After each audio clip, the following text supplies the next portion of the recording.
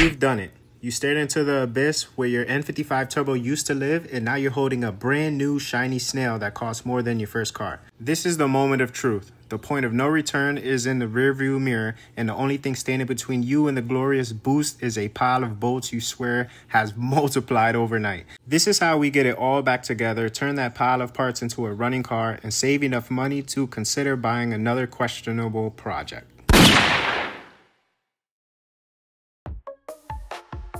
After hours of fighting, swearing, and sacrificing your knuckles to the German engineer gods, the old turbo is finally out. Let's not mix words. That was a nightmare. I mean, just look at all the parts we had to remove just to get to the turbo. It was not an easy journey. But for some reason, looking at both of these turbos side by side, it is so satisfying. But this just reminds me that the job is not done and the job is not finished. We still have to take this turbo and install it into the vehicle without any issues or leaks. Comment below if you think you could tackle this job on your own. Now, when prepping the turbo, you want to remove all the old oil lines and replace them with brand new ones from your local BMW dealership, or you can go the aftermarket route, but you want to be careful with those because some of those aren't made up to OE standards. So you just want to be careful when you're buying parts for your BMW or any foreign car. Now, as you can see, I've been fighting with this one oil hose. These things are pretty stuck in there, but just take your time. These things take a little bit of time to come out, a little prying. What you don't want to do is bend the lines, so try not to use any pliers or anything like that. What I usually do is use a little flathead, pry it out a little bit and then just wiggle it out.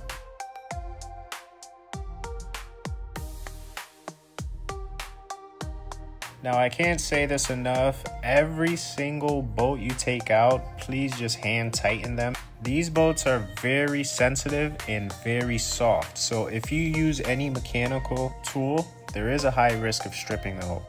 You're staring at the empty space where the turbo used to be, a shiny new turbo in your hands, and thinking the hard part is over. Let's make sure this installation goes much smoother and get you back on the road. First, after all that work, get your surface spotless. You didn't go through all that pain just to have a tiny piece left behind cause a massive exhaust leak.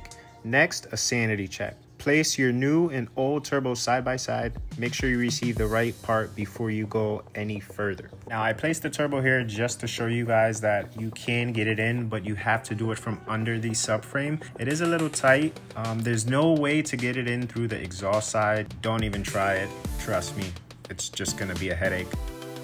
Now, here is the turbo, well, the new turbo mounted up on the engine block, but for some reason, it just looks so good. I don't know what it is.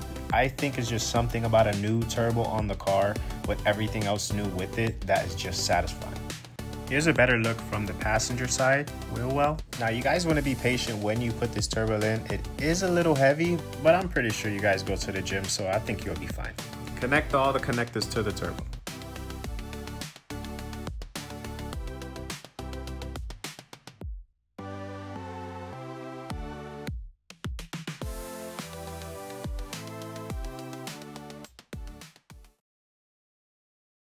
Now, when installing these turbo lines, you want to make sure you take your time and always, I mean always, lubricate the O-rings that are on the hoses or the lines. Me personally, I think this is the most crucial part because if one of those O-rings pinches, you will be back in the same position you were in when you removed the turbo.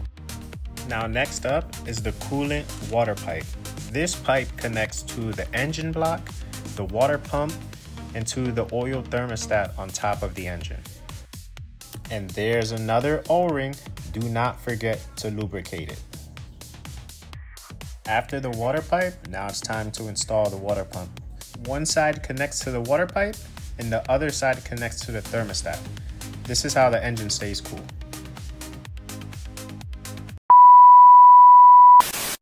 Give me a second, guys. A customer stopped by for a vehicle diag at our shop.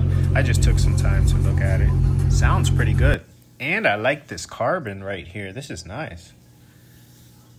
Oh, and it's on the dash too. This is pretty snazzy. Okay, back to regular programming. So I did install the water pump, as you guys can see here. Also, the water pipe is there as well. You can't really see it. It goes over the turbo manifold. Now that we have that in, we can install the axle and the intercooler. Also, don't forget these clips right here. They're for the intercooler. If you watched the last video, you know about these. Now let's take a look. We have the catalytic converter here, but we have all these other parts. I want to install the catalytic converter, but I can't because I have the motor mount and the post mount that I have to put in first. So the post mount goes first, then the motor mount. After, I could finally install the cat. The axle can be one of the last things installed, like the video. Okay, so let's break it down. I have the cat installed, the post mount installed, and the motor mount with the axle installed. Not too bad, not too bad.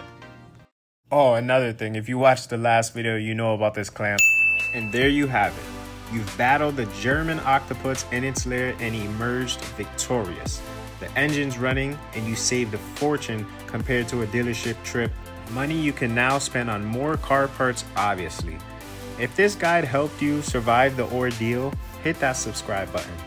Thanks for watching and go enjoy that hard-earned boost.